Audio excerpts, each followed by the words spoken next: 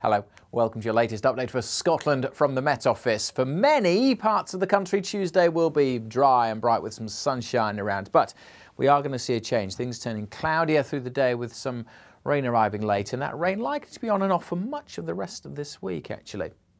Let's get back to the rest of Monday, though, first of all, because it's a case of sunny spells and a few showers. Now, there looks like a lot of showers on the chart here, but I suspect most places will probably only catch one or two through the day, and many will just stay completely dry and bright. But the showers will turn a bit heavier across the north of Scotland later on this evening. In the sunny spells, temperatures, well, still only getting into the mid-teens. The breeze coming in from the northwest, bringing relatively cool air, so it's going to be a chilly one tonight. But over the course of the evening, some heavier showers are likely across the Northern Isles through Caithness, Sutherland and the Western Isles too. Elsewhere, the showers tend to fade, and for most it will be a clear night, and it will be pretty chilly as well. Temperatures down into single figures, or well down into single figures through some sheltered glens.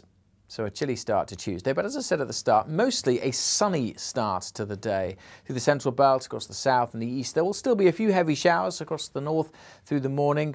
They'll tend to ease off, though, as we start to see cloud generally spilling in from the west. So the sunshine turning more hazy and then tending to disappear, especially on the west coast, as rain and drizzle trickle in here.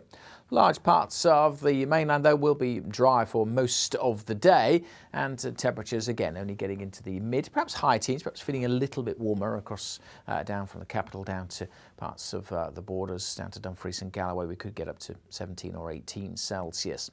Through the evening, though, that rain in the west is likely to become more widespread. Some uncertainty about the timing and how heavy this rain is going to be, but generally turning a bit damp and drizzly for most places through Tuesday evening, although Aberdeenshire will probably stay dry. And then this zone of rain is likely to head in during the course of Wednesday, most likely across central and southern parts further north. We could hang on to some dry and bright weather with maybe some sunny spells. But as I said, there's a bit of uncertainty about the extent of that rain as it comes in through Tuesday and into Wednesday. But basically expect cloud with some showery rain at times for a good part of this week. For more details, as always, follow us on social media.